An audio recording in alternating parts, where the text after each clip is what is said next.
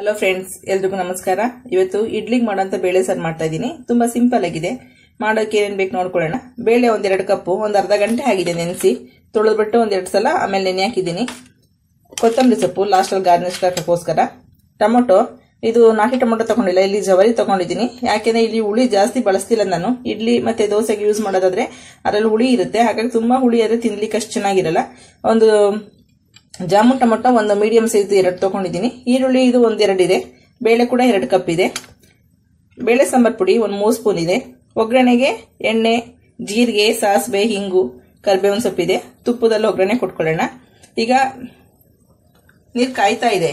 ಇದಕ್ಕೆ ಏನೇನು ಹಾಕೋದು ನೋಡೋಣ. ಬೇಳೆ ನೆನೆಸಿಟ್ಟಿರೋ ನಿಮಗೆ ಬೇಗ ಆಗುತ್ತೆ ಮತ್ತೆ ಸಾಫ್ಟ್ ಆಗುತ್ತೆ, ಚೆನ್ನಾಗಿರುತ್ತೆ. ಬೇಳೆಗೆ ಈರುಳ್ಳಿ,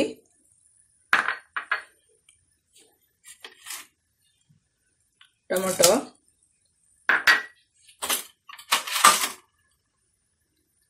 ಸಾಂಬಾರ್ ಪುಡಿ, 1 ಸ್ಪೂನ್ ಅಷ್ಟು ಎಣ್ಣೆ ಮತ್ತೆ ಉಪ್ಪು ಇಷ್ಟು ಹಾಕಿಸ್ಕೊಂಡು 1-2 ವಿಸಲ್ ಕೂಗಿಸ್ಬಿಟ್ಟು 1 ವಿಸಲ್ಗೆ ಬಿಡಬೇಕು.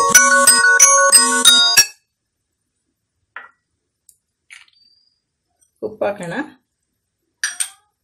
ಎಣ್ಣೆ ಹಾಕ್ಬಿಟ್ಟು 1-2 ವಿಸಲ್, ಈಗ 2 ವಿಸಲ್ ಹೈ ಫ್ಲೇಮಲ್ಲಿ ಕೂಗಿಸ್ಕೊಂಡು 1 ವಿಸಲ್ಗೆ ಸಿಮ್ಮಲ್ಲಿ ಬಿಡಿ. ತುಂಬಾ ಚೆನ್ನಾಗಿ ಬೇಳೆ ಸಾಂಬಾರ್ ರೆಡಿ ಆಗುತ್ತೆ. ಇದೆಲ್ಲ ಒಗ್ಗರಣೆಗೆ ಹಾಕೊಳ್ಳೋಣ. ಇಷ್ಟೇ, ಇದು ಸಾಂಬಾರಿಗೆ ಕೂಗ್ಲಿ ಸ್ವಲ್ಪ. ಬೇಳೆ ಸಾಂಬಾರ್ ರೆಡಿ ಆಗಿದೆ. ಈಗ ಇದು ಒಗ್ಗರಣೆ ಹಾಕೊಳ್ಳೋಣ. ಸ್ವಲ್ಪ ತುಪ್ಪ ಕಾಯಕ್ಕೆ ಇಟ್ಟಿದ್ದೀನಿ. ಸ್ವಲ್ಪ ಸಾಸಿವೆ, ಜೀರಿಗೆ, ಹಿಂಗು ಒಗ್ಗರಣೆ ಹಾಕ್ತಾ ಇದ್ದೀನಿ.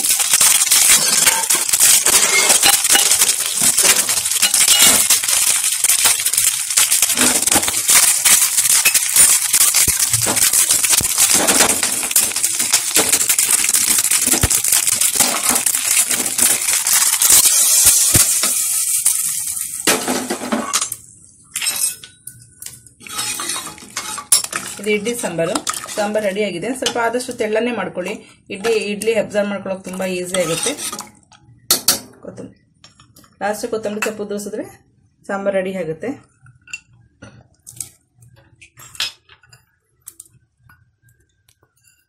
ಸಾಫ್ಟ್ ಆಗಿರೋ ಇಡ್ಲಿಗೆ ಬಿಸಿ ಬಿಸಿ ಸಾಂಬಾರ್ ರೆಡಿ ಆಗಿದೆ. ಈ ತರ ಇಡ್ಲಿ ಸಾಂಬಾರ್ ಮಾಡ್ಕೊಂಡು ತಿಂದ್ರೆ ತುಂಬಾ ರುಚಿಯಾಗಿರುತ್ತೆ. ಚಟ್ನಿ ಜೊತೆನೂ ತಿನ್ಬೋದು. ಇದು ತುಂಬಾ ಸಾಫ್ಟ್ ಆಗಿ ತುಂಬಾ ರುಚಿಯಾಗಿರುತ್ತೆ. ಒಮ್ಮೆ ಮಾಡ್ಕೊಂಡು ನೋಡಿ. ಓಕೆ, ಈ ವಿಡಿಯೋ ಇಷ್ಟ ಆಗಿದೆ ಅನ್ಕೊಳ್ತೀನಿ. ಇಷ್ಟ ಆದರೆ ಥ್ಯಾಂಕ್ ಯು. ಲೈಕ್ ಮಾಡಿ, ಶೇರ್ ಮಾಡಿ, ಸಬ್ಸ್ಕ್ರೈಬ್ ಮಾಡಿ. Thank you.